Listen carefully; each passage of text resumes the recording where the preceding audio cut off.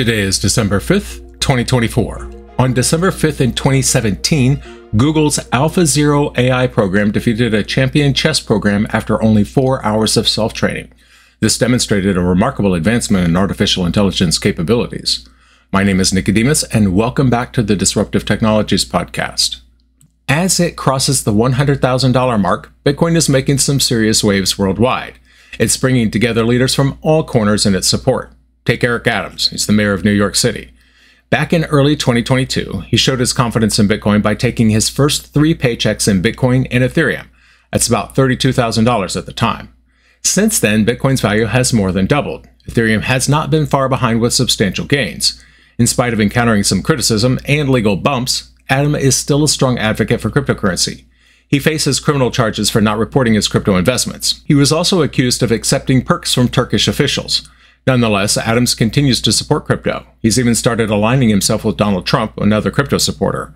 Trump is gearing up for another term in office. On the other side of the globe, Russian President Vladimir Putin has also thrown his weight behind Bitcoin. Now, he said that Bitcoin cannot be banned, and he noted Bitcoin's role in bypassing Western sanctions. At a forum in Moscow, Putin emphasized that Bitcoin and other digital payment methods are unstoppable. He said that they will keep growing because people are always looking for cheaper and more reliable ways to handle money. Russia is shifting its stance on crypto. It's allowing mining in certain regions. Russia is also exploring digital currencies for international payments.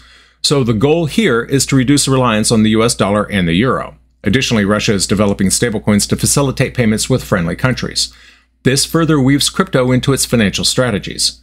But it is not all smooth sailing for Bitcoin. Analysts like Vladimir Fournier from BRN are sounding the alarm. They warn that a considerable number of Bitcoin holders are looking to cash in on recent gains.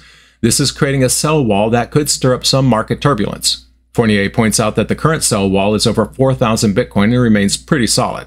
This means that Bitcoin needs to overcome this selling pressure to keep its upward momentum.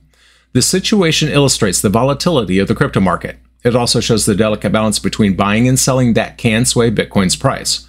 Adding another layer to the mix, the British National Crime Agency recently cracked down on a Russian money laundering operation. This operation relied on crypto to fund espionage activities. This is yet another skirmish that reinforces the ongoing battle between the authorities and those looking to exploit digital currencies for illegal purposes. While Bitcoin is lauded for its potential to empower individuals and disrupt traditional financial systems, it also brings challenges in the form of regulation and security. Now, looking at these developments, it's clear that Bitcoin is more than just a digital asset. It's becoming an essential tool in global finance and politics. Eric Adams' successful investment and continued support show the personal and political perks of embracing cryptocurrency. This is true even with the legal risks involved.